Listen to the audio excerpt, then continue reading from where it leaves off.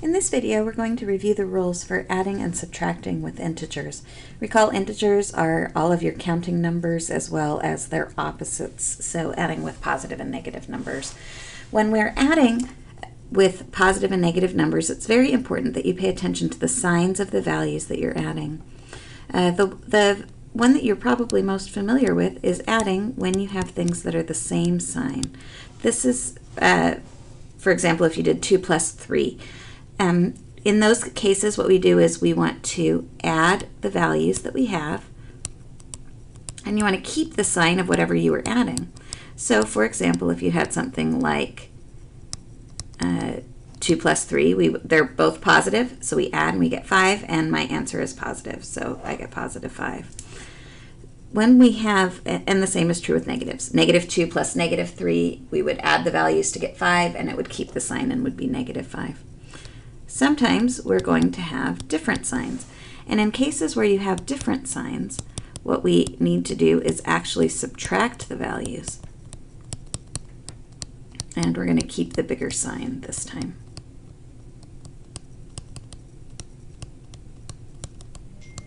I kind of think of this as a kind of a tug of war, where if you have like positive 5 and negative 3, positive 5 wins by 2, and so my answer is a positive 2. And so that's kind of one way that you can think of it. The other way that is always nice to think of it as well is to think about money. So if you have positive values, you're adding to your net worth, and if you have negative money, you owe more money, and then that usually will help you balance out and remember what your rules are. So with that in mind, let's look through these examples here. Here we have 4 plus 6, the signs are the same, very traditional problem, and we get positive 10. Add the values, keep the sign. In problem number 2, we have negative 3 plus 7. The signs are different, so we're going to subtract to get 4, and we're going to keep the sign of the bigger number, which in this case is positive 7. So my final solution is going to be a positive 4. Let's do that. In this problem, again, I have a positive 6 and a negative 9. The signs are different, so we're going to subtract. 9 minus 6 gives us 3. And this time I'm going to, again, keep the bigger sign, so I have a negative 9 is bigger than positive 6 in terms of those net values. The other way that you can kind of think of that is, you know, I have $6 and then I have to pay 9, so I'm 3 in debt. So it's kind of a nice way to think of it. The last one here, we have a negative 5 and a negative 2. Signs are the same, so we just add them together to get 7, and we keep the sign of the values that we're adding together, so we end up with a negative 7 in that particular example. You owe 5, you owe 2 more, so now you owe a total of 7. So that's kind of a nice way to think of it on the back end. When we're subtracting with integers, this can often be confusing sometimes because my rules for addition sometimes had me add and sometimes had me subtract when I was adding. So how does subtraction fit into all of this? Well, the easiest way is to rewrite the problem so that it is no longer a subtraction problem, but it's actually an addition problem.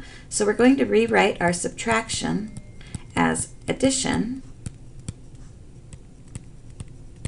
but we've changed the problem when you do that. You can't just change subtracting to adding and expect to get the same thing. The way that you balance it is we're going to change the subtraction to addition, but then we're going to change to the opposite sign of whatever comes next. Opposite sign of what comes next.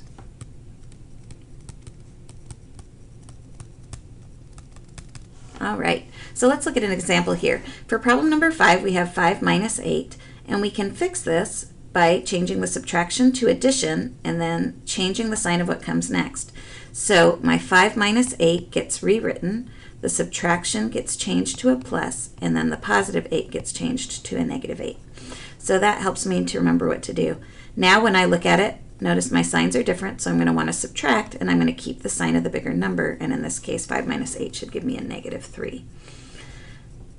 Using this rule of rewriting your subtraction as addition and changing the sign that comes next gets you out of trouble every time.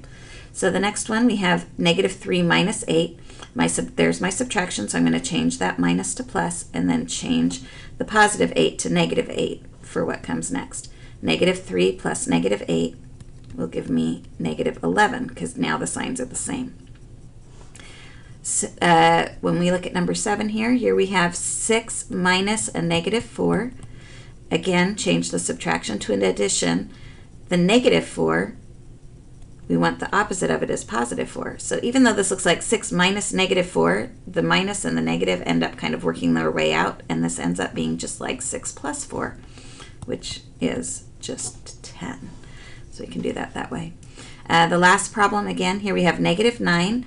There's a subtraction, so we change that to an addition, and then we change the sign of what comes next, so the negative 8 becomes a positive 8 when we go through and change that.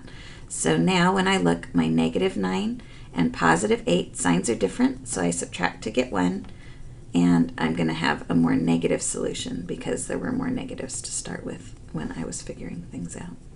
So again, rewrite those subtractions as additions, change the sign of what comes next, and go from there. Keep in mind, like with number 8, the negative 9, that doesn't change. It's only we change the subtraction and the sign that comes immediately following that number. And then we can go back and use our rules for adding with integers.